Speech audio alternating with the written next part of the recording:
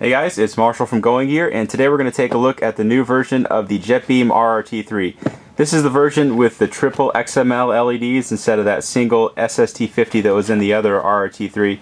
So it's going to be more of a floody beam, smaller reflectors, and you'll get a better idea of that when we take both of them outside.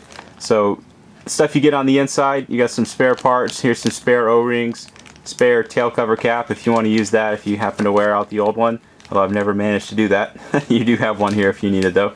Warranty information, instructions. Instructions are always good to read.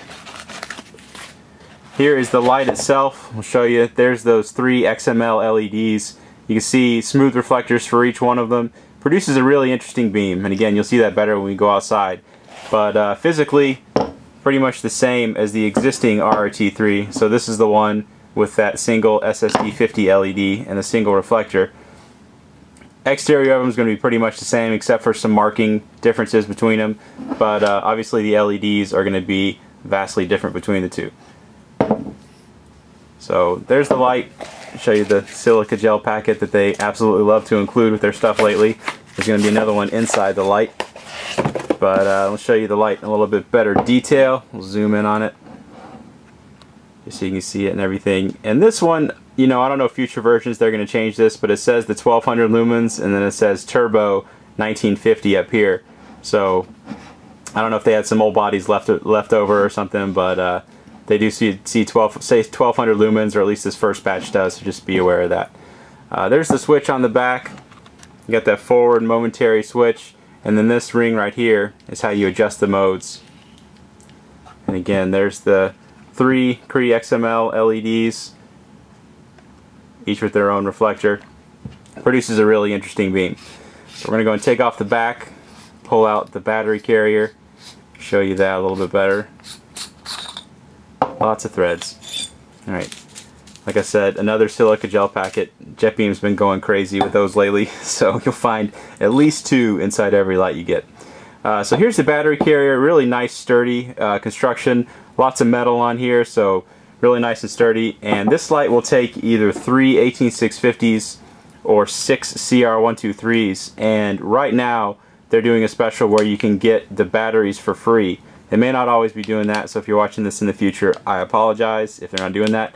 But for right now, they are including 3 of their own JETBeam 18650s with each of the ones you purchase. So the battery carrier is kind of nice. If you actually look at it, has the same contacts on both sides. Doesn't matter how you insert it. So you can insert it either way and it will work. You don't have to worry about reverse polarity. You do have to worry about it in the battery carrier. Of course, the negative end goes on the spring for each one of those. So I'll slide that back in there, put the cap back on, and show you how this light works. A lot of people ask what this port right here is for. It is not for charging. They may have something like that in the future, but this is actually for a pressure switch. So a remote pressure switch. This light is made to be weapon mountable, even though it is pretty big and heavy. It can handle it. But that's what this is for. It's got a remote pressure switch that plugs into there. That is not for charging. This is the switch. So we're going to go and turn it all the way to the left. And if you lightly press it, you can see you get momentary activation for it. And then for constant on, click it all the way and you have constant on. So you have this ring here that lets you switch between the modes. You can see the lowest mode on here is really, really low, which is kind of unusual for a light this size and output. It's kind of nice. So I mean, if you want to get the extended battery life, or you're doing up close kind of stuff where you don't want a huge amount of output, you do have that really low output if you need it. But then you just turn the ring and it'll start cranking through the different brightnesses. And even you can see the lower ones of these are going to completely wash out my camera because 1950 lumens is quite a lot of light. And then all the way to the right, you have your strobe.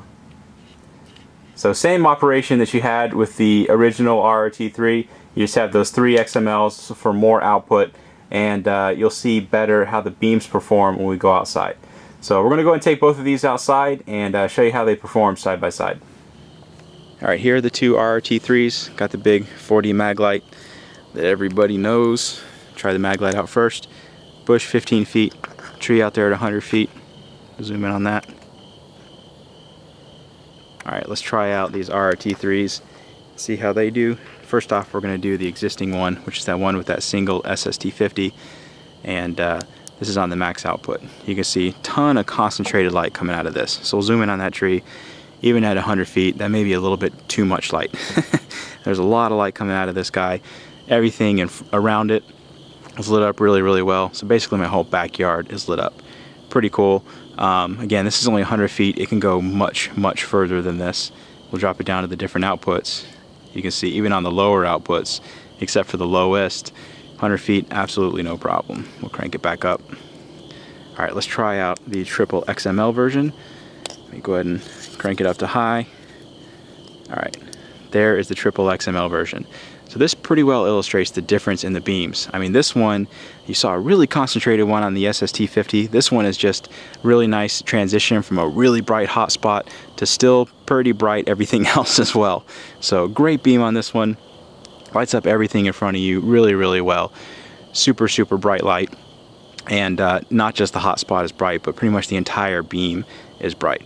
So we'll go ahead and crank down to the different outputs. There you can see a little bit better idea of the concentration. But on high, it's nice to see the transition that you get from the hotspot to the spill. Nice gradual transition. So that's 100 feet. I'll zoom in on that actually, so you can see how washed out it is. A little too much light at that kind of distance. Let's try a longer distance to see how it does. Alright, we have more distance to work with now. Got the two RRT-3s, 4D mag light. Let's try out the mag light first. Tree, or that's my house at 50 yards. Tree in the front yard at 100 yards. Doesn't really make it out to the tree. So let's try out the two RRT-3s. First off, we're going to do the existing one, the one with the SST50. There you go. Concentrated light, 100 yards away. Absolutely no problem. Accidentally switched it in this strobe. But you can see really concentrated hotspot on that one. Great for distances, does really well at distances. But the spill is not going to be as bright as you see with the triple XML version. So there's the SST50 version. Let's try out the triple XML. There you go. You still get that nice concentrated hotspot. Great output on the hotspot, but a little bit better transition to the spill, so you get brighter spill, lights up a wider area at once. So if you're just trying to illuminate a distant target and that's it, definitely not the light for that. And as you can tell, you saw that the tree in the front yard was dying in previous videos. I thought it was just dry. It is officially dead. It's going to be cut down. So I'm going to have to find a new tree to light up in my front yard. I'll have to try a new angle. But there you go. So that is the JETBeam RRT-3 with the 3 XML LEDs. If you like it, you can get it from us at goinggear.com. If you have any questions or comments, you can reach us in the comments or at goinggear.com. And I forgot to do them side by side. So before I go, let's do them side by side. So there you go. It gives you a better idea of the difference in the beams. There's the SST51 on the left and then the triple XML on the right. So you can get an idea of the difference in the concentration and everything. But definitely a lot more output on the triple XML. Okay, done for real now.